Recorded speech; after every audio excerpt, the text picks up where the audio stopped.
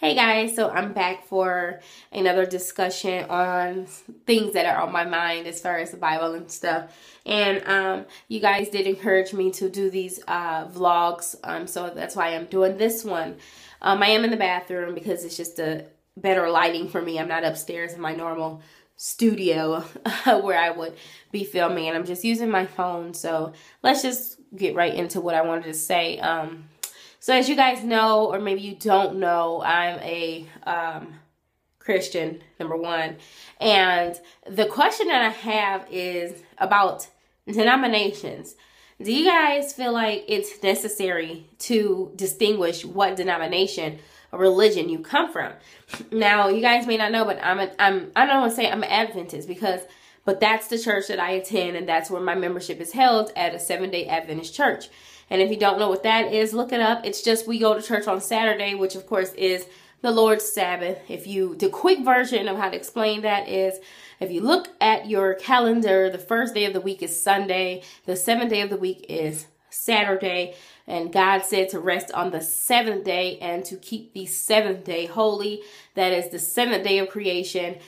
So you can go back in Genesis and read that. And that's just a quick version of that. There's so many other verses that tell you about the Sabbath. People keep the Sunday, their Sabbath, because of the resurrection. But like God said, you cannot change any of his commandments. And his commandments was to keep the seventh day holy. With that said, that opens up my second discussion.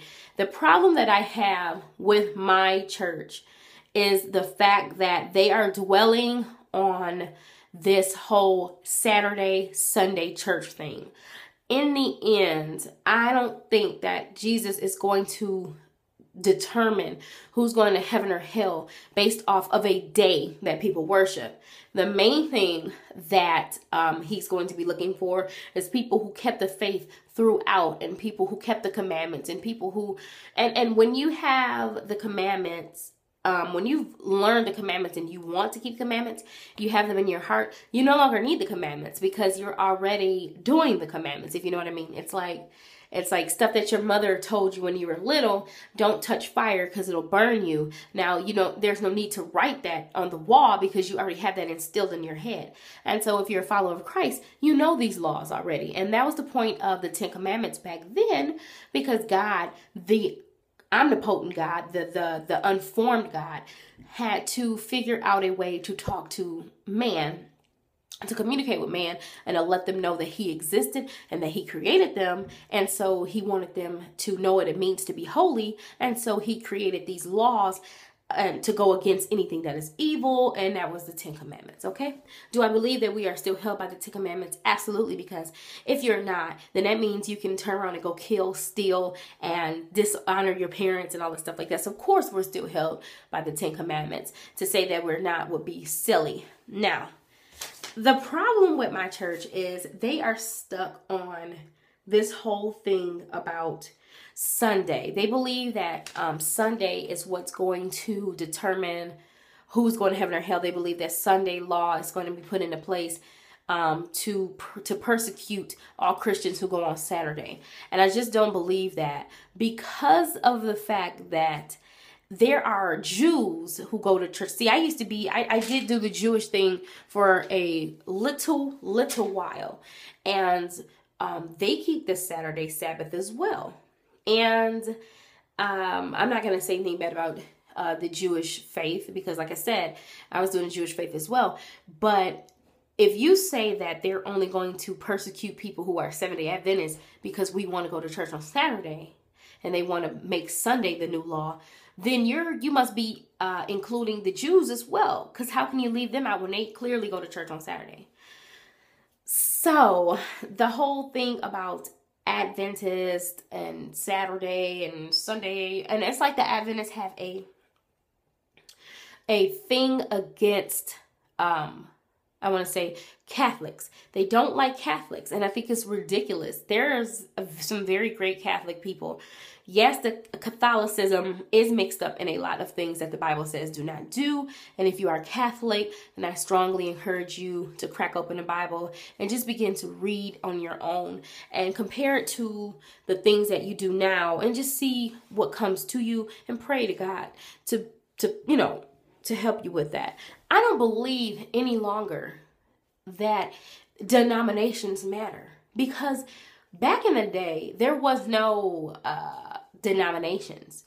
When the Catholics was the first Christians, and when they started this whole Christianity thing, a Christian is just a person who believes in Christ. That's it. That's why it's called Christians. That's all it is. And anybody can be a Christian. But the thing is, anybody can't get into heaven, and that's true. So if you're smoking, drinking, clubbing, fornicating, committing heresy, sacrilegious, all of that stuff, yeah, narrow is the gate for you, okay? You're not going to get in heaven that way. But I can't tell someone how they're going to get in heaven, or who's going to go to heaven, or who's not going to go to heaven. And I think that's ridiculous when a church tells someone, oh, these people are not going to get in heaven because they believe this and they believe that. There are some genuine people who have been led astray all their lives and don't know anything. And that doesn't mean they're not going to go to heaven. That's ridiculous. And going to church on a certain day doesn't mean that you don't love God because you go to church on Sunday. What if you didn't know that Saturday was the day that was a Sabbath? That mean you're going to hell? That's ridiculous. And so I feel like this. I feel like everybody should tear down the names and the sect, S-E-C-T, of their churches, meaning Protestant, Calvinist, or all of that, Jewish. I think everyone who believes, well, Jewish people don't believe in Christ. They just believe in God as one, monotheism. They do not believe in God, Jesus, or none of that.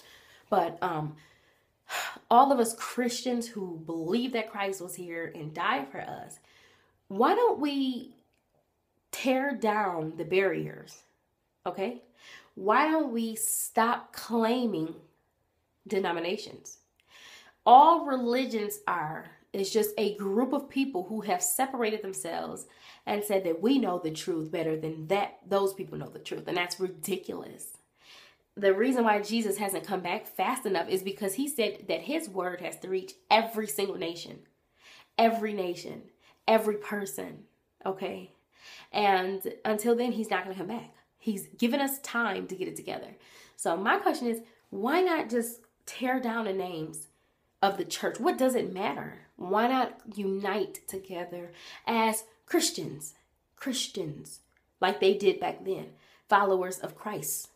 They were not, and I repeat, they were not Muslim here and Lutheran there, Methodist here. I mean, that was not so. Either you were atheist or you were a follower of Christ.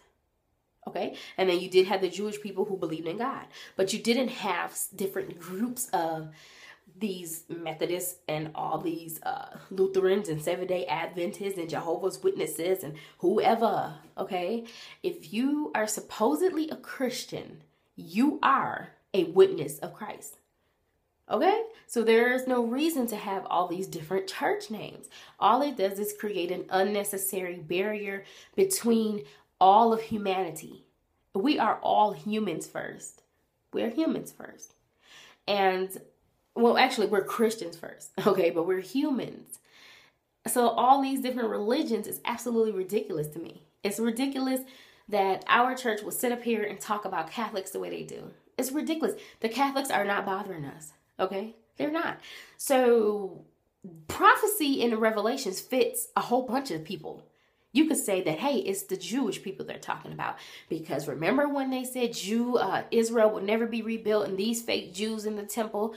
We could say that it's talking about Jews. We can say that it's talking about Roman Catholics, who was the little beast power, who rose up and who was once in Daniel and who ruled and blah, blah, blah, blah, blah. Okay? And we could say that it's the presidency, or we can say that it's politics that's the beast power. We can say that it's all these different things because it all fits. But it's a secret. And you will never know the secret things of the Bible. You can only ask God to reveal them to you, and he'll reveal what he thinks you need to know. Okay, if it's not on a need to know basis, then it's not on a need to know. What you need to know is that you have to preach all the way around, for Jesus is coming. And I believe, and my question to you is, do you believe that we should tear down the barriers of different religions and just be the churches of Jesus Christ? Everybody should unite in the world that are followers of Christ and tear down the barriers of our certain denominations. As always, remember to like and subscribe and comment if you'd like, and I'll talk to you guys in the next one.